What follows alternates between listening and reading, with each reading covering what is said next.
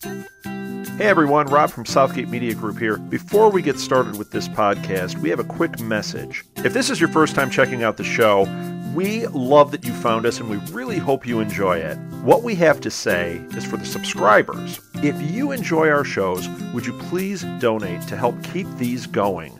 We don't want to have to put traditional ads on these shows, but this does cost money. So we really do rely heavily on donations.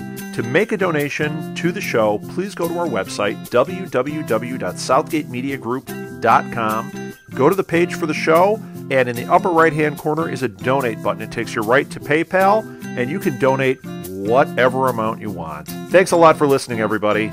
And now on with the show.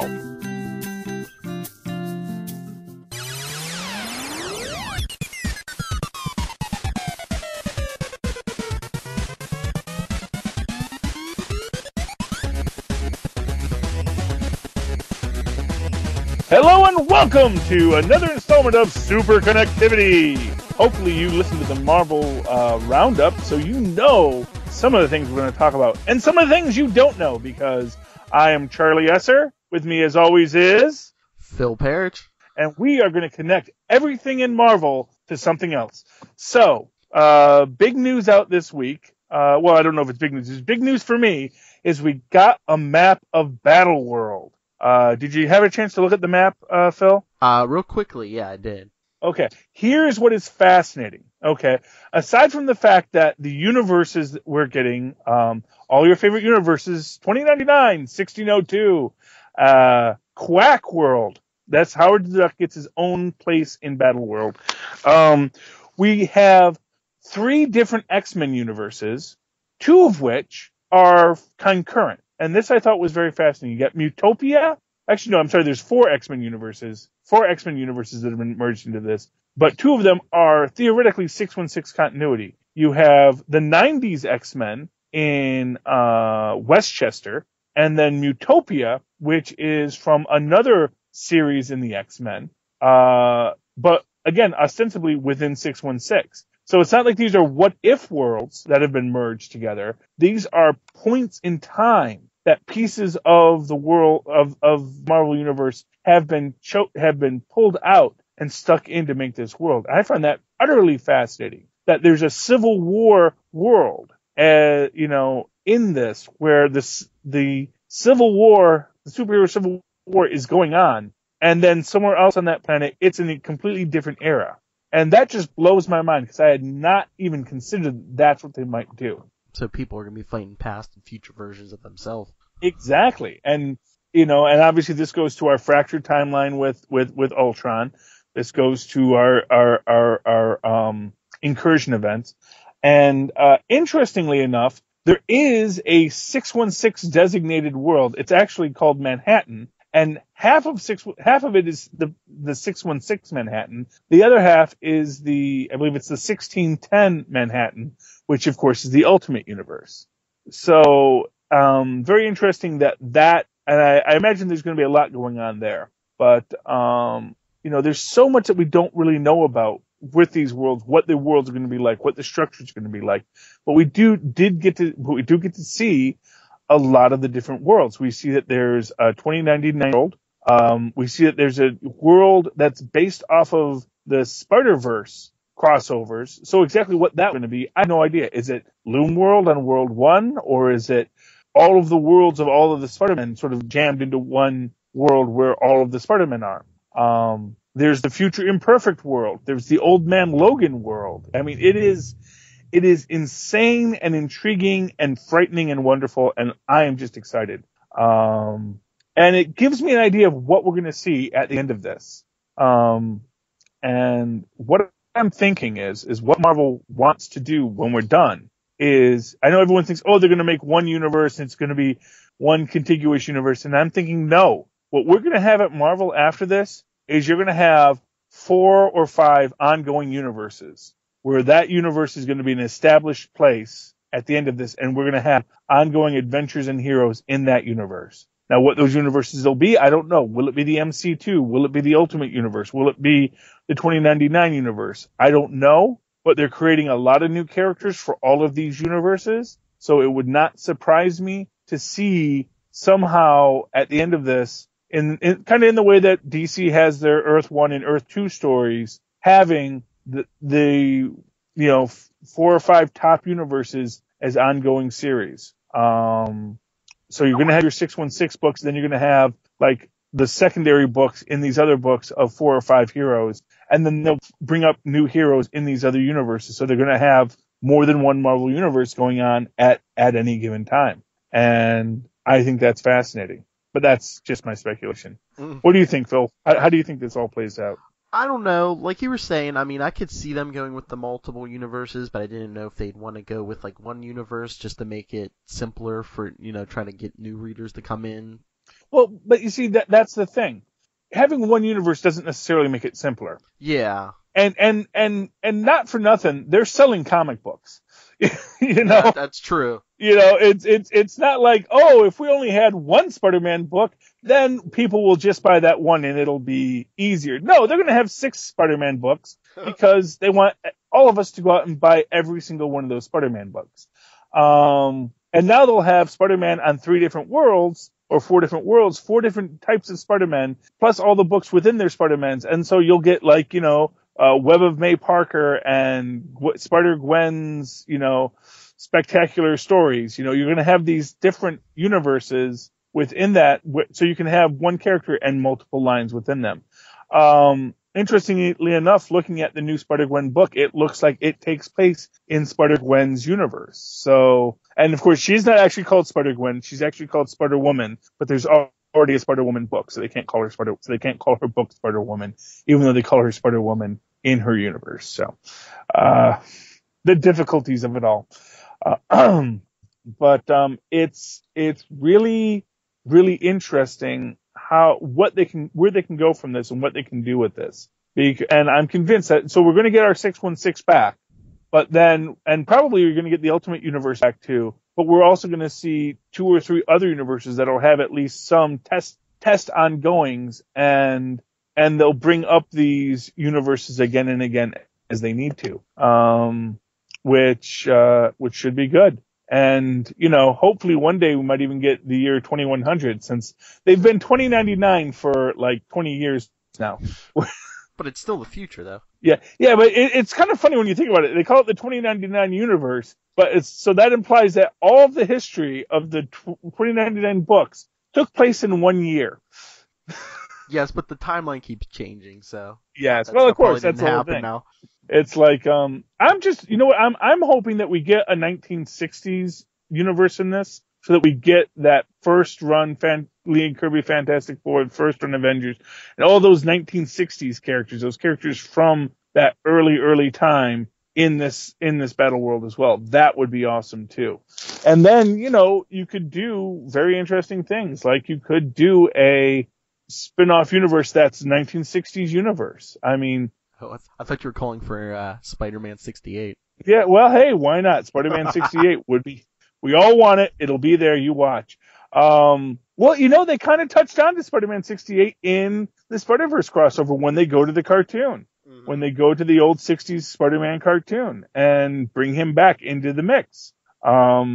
Just as much as Spider-Man as anyone. And so I'm not going to be surprised if they have a 1960s world come out of this, and maybe an ongoing series in there. Because, one of Marvel's problems is, well, I don't say it's been a problem, but the sliding time of the 616 has always been a question.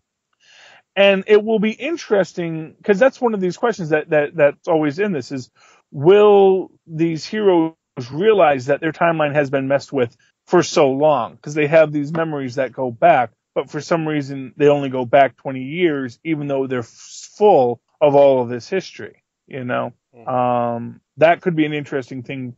I am fascinated by where they're going to break this down, because I always think that Marvel, I feel, is never afraid of the crazy explanation. I think that we'll get something really insane at the end of this, as this is what has been going on in the Marvel universe this whole time. And we're going to go, oh, wow, that makes everything make sense, even though it makes no sense at all. So, and that's what I live for Marvel Comics. But, we got to get this into our half hour because people are walking their dogs and taking their lunch breaks. So, do you have anything else to say about Battleworld, Phil? No. Then let's get into Moon Knight. Tell us about Moon Knight, Philip, because I know you're reading him right now. Well, where should we start?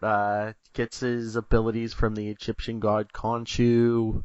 At times is a split personality. Yes. Well, in many ways, I think he was created to be sort of a Batman pastiche for Marvel Comics. You have millionaire fights crime, character of the dark, and of course it's that he is also at times that opposite of Batman, because of course he has the white costume as opposed to the black costume, but still very much plays on that idea of striking fear in the heart of villains. What's interesting about Moon Knight is that he has been a heavily retconned character. And again, to go into what Marvel does to play with its own crazy, is they decided that because they had so many retcons on this character, what if we say that all these retcons weren't so much retcons as just Mark Spector? I almost called him Phil Spector. Speaking of crazy. What if Mark Spector is crazy, and all of these stories he's been telling about himself were just stories, just these outlandish tales, but what if they also were real at the same time? And that's where we get what I think is the current view of Mark Spector, which is that he is somewhat mentally unstable, but that he is at the same time insanely mystically powerful, either because of this god Khonshu, or because he believes that there's a god Khonshu giving him these powers, and that what he believes to be real becomes real. This is what is interesting about Moon Knight in his own way, in that he is, if you take that view of him, he is this ultimate extension of, superpowers as an extension of your inner mental self, your inner mental ability to view the world, and your superpowers are an expression of your own internal potential. Moon Knight, depending on the story, like if you go back to his old, as I was saying in our earlier podcast, if you go back to his Handbook of the Marvel Universe from the 80s, his powers were tied to the moon. It was very straightforward. His powers were tied to the moon. During a new moon, he was just a super athlete. During a full moon, he was Hulk level strong and nigh invulnerable. And his powers would wax and wane according to the moon, because, of course, he was tied to the moon by the god Khonshu, who was a moon god in this ancient Egyptian temple that he found. Now, of course, when they rebooted him, I believe was it in the 2000s? Yeah, I think it was in the 2000s. He had a comeback in the 90s, which was a very straightforward Mark Spector, millionaire Batman type character, partnered up with a character named Midnight, who in the most recent series, is an insane villain now. Although I think he killed him in this series, although I'm not entirely certain because I haven't been reading the new Moon Knight. I picked it up periodically. Moon Knight is always a fun read. That's what I'll tell you about Moon Knight. He's always fun to read. But he's always been one of these characters where I can only follow sporadically just because I don't have the time and money to read him. But there was a 2006 series. That's when Midnight showed up. But Midnight's like a cyborg now, so he's been ripped apart and put back together so many times. Yeah, well, because he started out as I think it was the late 90s he had his series. Yeah, there was like late 80s, early 90s. Yeah, Mark Spector, Moon Knight. Yeah, that's when Midnight first showed up. He was like the son of one of his old enemies. Yes, and he was working to be Moon Knight's sidekick when he first shows up. At least that was his story. And that was a good series. You had Doc Voodoo, Brother Voodoo. Although he was a doctor, he didn't go by Dr. Voodoo then. He didn't go by Dr. Voodoo until he became Sorcerer Supreme. He was just Brother Voodoo because he was a character from the 1970s. And he's back because everything old is new again. He's a fascinating character in that his view of his own reality is so fractured, which fits so well into our new fractured Marvel universe, which is coming unhinged as we rocket towards our Secret Wars every single day. And one imagines that characters like Moon Knight, and this is what I'm wondering, if characters like Moon Knight, characters like the Sentry, characters like Deadpool, who are these characters who are at their core unhinged from the reality in which they are, and yet at the same time supremely powerful in their own existence. I wonder if they're going to be a key to the Secret Wars that we're coming towards as we come into the breaking down of the Marvel Universe and then its eventual reconstruction.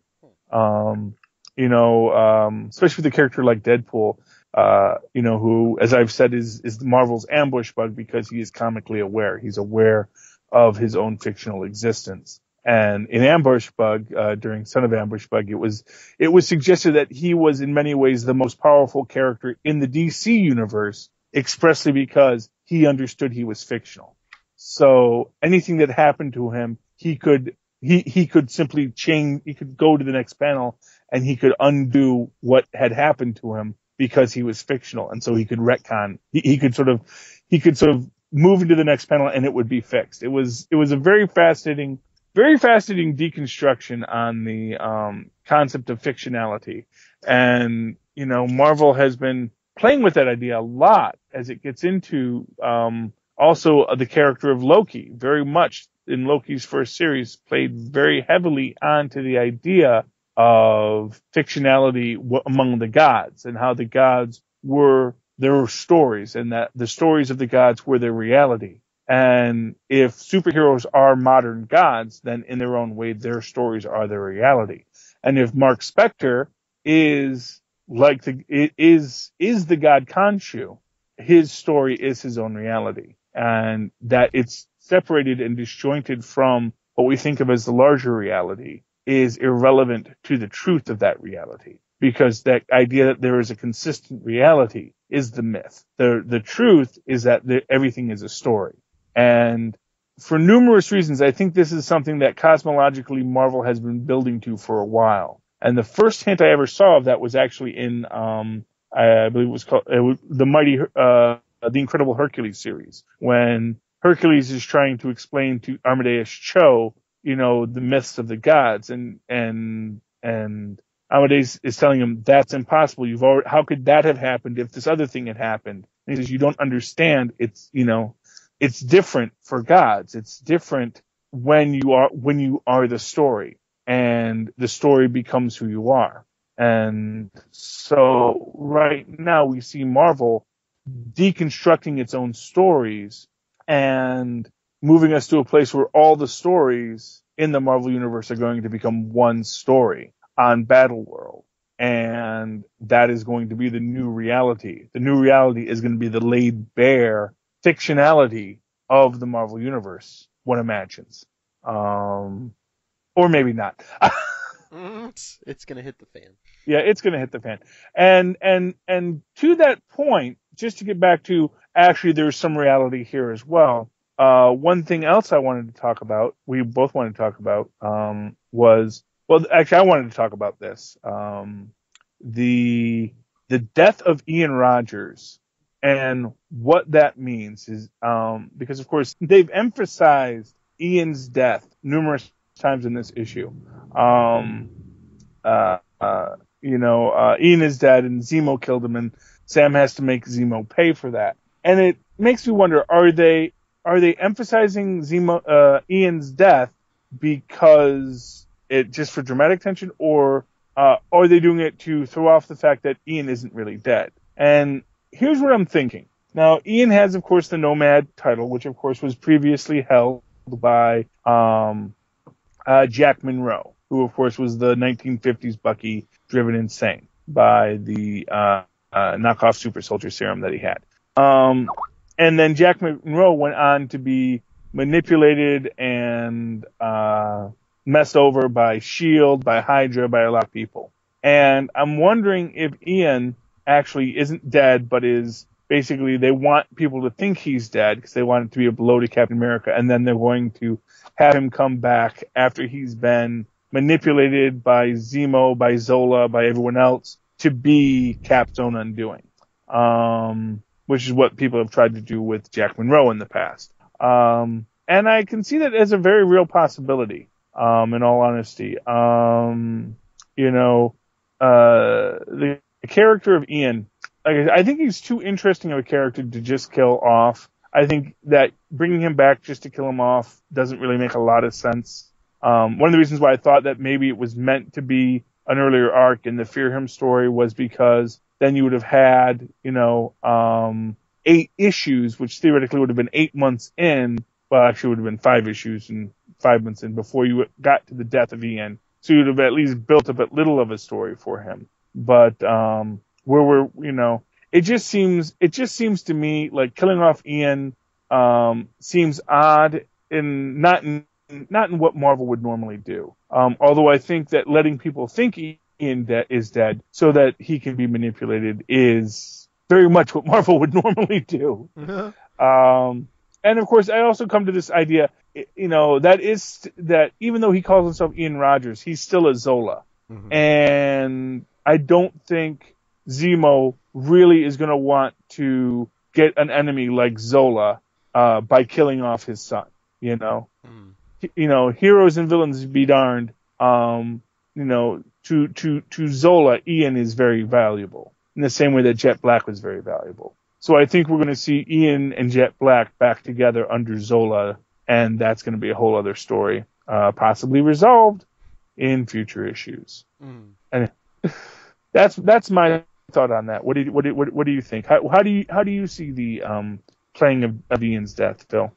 I don't know. I keep thinking that they're going to reveal that he's not really dead, maybe. Mm-hmm. I don't know. It just seemed like they killed him off pretty quick in this all new Captain America series. Yeah. I mean, why didn't they kill him off the end? If they were going to kill him, why didn't they kill him at the end of the last series? Yeah. Well, because they obviously wanted to kill him off here, or have something else happen to him. I mean, killing off Ian, is like this. I can definitely see. I mean, he is essentially a disposable character. He's a character who's had importance infused into him through his Captain America arc, and they had him survive. I mean, he actually was supposed to have died in that, and he survived, and that gave us our Captain America arc with so that Ian grows up in Dimension Z and then later comes back. And so we have this infused in value to this character to make his death meaningful, which I think is something that they emphasized in this, which is that Ian's death is going to just tear Captain America apart. Maybe even show why he's so angry when he's going after the Illuminati in 2 months' time. Entirely possible. This could be the thing that breaks Captain America, and maybe intentionally. And then, of course, bringing him back, at the end is just a nice little twist to the knife. Like I said, the main reason I don't think they killed Zola was because, or they didn't kill Ian, is because he is Zola's son. I don't think that even Zemo is going to risk angering Zola, just because he is Zola and he is dangerous. And that's my thoughts on this. I think we covered a lot here, Phil. What do you think? Oh, yeah. Battleworld, Moon Knight, Captain America. Yes, and the very nature of superhumanity and the fractured character of story and gods and heroes. And so I hope you all followed all of that and connected with it. And if you didn't, well, we'll connect something else next week. I have been Charlie Esser. You can follow me at Charlie Esser on Twitter, or email me at superconnectivityblog@gmail.com. Find me on Facebook, Charlie Esser, and like me there. And Phil, who are you? I'm Phil Parrish. You can email me at nightwingpdp@gmail.com, and I'm on Twitter at nightwingpdp. And definitely listen to Before the Bat, one of the best podcasts on the Southgate Media Network. After you're done listening to all the 200 Nuff Said feeds, definitely get into Before the Bat and the world's finest roundup. And this has been Super Connectivity for another week.